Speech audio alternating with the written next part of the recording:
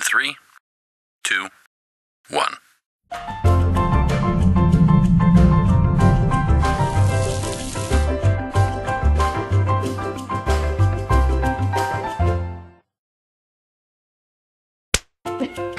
I'm just looking at you. Starting over. All right, so we'll transition. I don't let the men use my tools. We grow all types of vegetables and flowers. Stop. Okay, so we got cameras. Do I need to going on. rebate to I'll it? need you to sit right there if you don't mind, officer. Well, our role in this one has mainly been technical support. It started out with a series of conversations on how to begin a community garden. With who? With Justin and Nathan Picard. It was a vision that they had to kind of develop this community here. It's a traditional historic community that has over time been worn, you could say pretty worn. And so what they wanted to do is come in and revitalize it. And so the conversation with us started with how to develop a community garden and get people involved and moving around again and just sort of, change the neighborhood back. And the name of this particular community garden is? It's the Brady Heights Community Garden.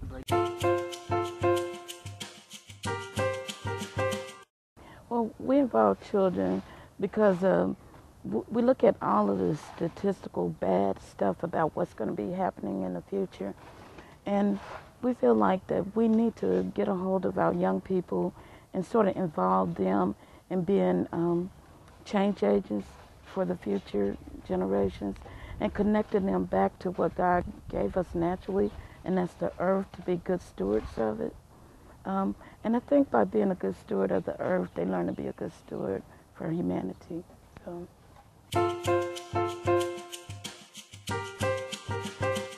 Well, it was just one of those days where I was just really sort of like, oh wow, what, is anybody gonna get this? Or, kind of like one of those dark days you might go through.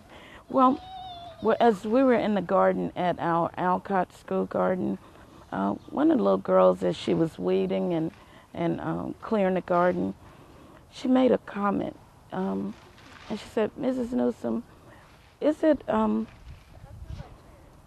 does this mean that by us growing this food here, we can do the same thing at home?"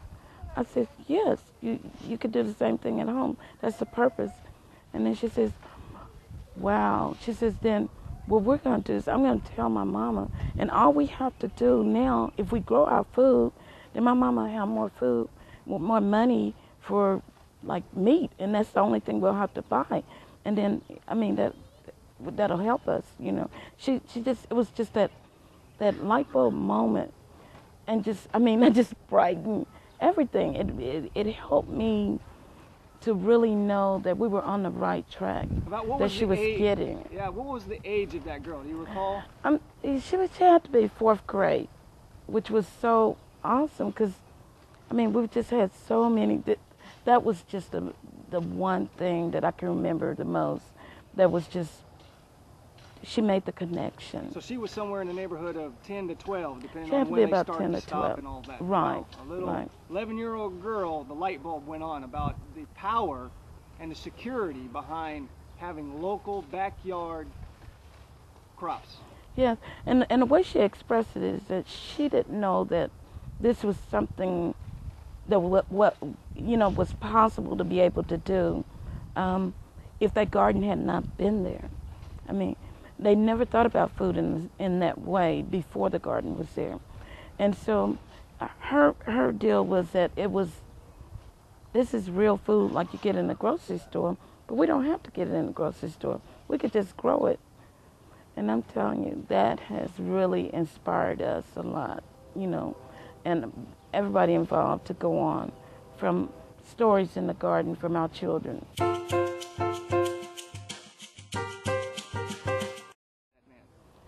Yes, well, we had a young man. He was 16 years old, and he had been going through troubles his whole life.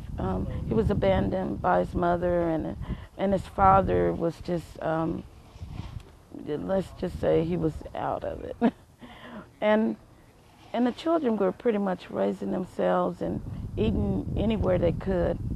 And so he got involved, with gangs, and it had gotten pretty bad. He was, at the time that we met him, he was put out of school because he just could not function, in regular social atmospheres. So, and still, trying to transition from the gang to a normal life because he was tired of the life that he was living. So we brought him in, and we had him to work on the farm and, in the field where, it was like really hot and just something very different for this young man.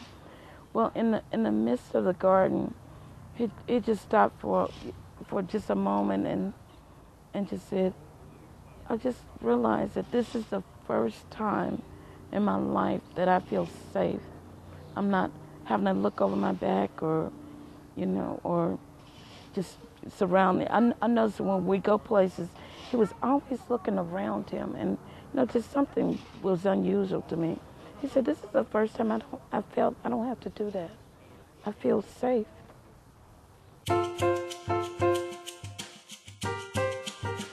The food stamp program or any kind of emergency food operation is just a temporary fix. What's sustainable is what we were already given, and that was the garden. And that is the answer to food security, to economics, to peace of mind. I think the garden involves so many things that you forget until you get in that garden, until you realize, that it's the most sustainable, and it was what we were given. And going back to it is just the most natural process. And so in some of these low income areas and projects, if people have even patio space, they can grow healthy food in pots and container gardening, even if they don't have, a tenth of an acre or something to grow stuff on. So there always is a way to grow it yourself, right? There's always a way to grow it yourself, and that's some of the technical advice that we give out. Along with, we do a collection of pots so that people can, take and use the pot. Our organization works as an incubator to help people get started that may not be like real secure with doing a big plot like this or little boxes even. We tell people maybe start out slow, maybe a little container, and then when you feel comfortable with that, then move on to something else. And really try to plant something that you like to eat, that you would normally buy at the grocery store.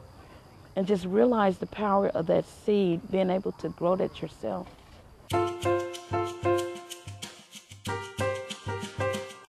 One of the things that's major is the nutrition policies that are made, on nutrition through the farm bill that we have. And we need like grassroots people being involved with those policies as they're being developed to kind of give legislators a real idea of what regular local people want and what they need.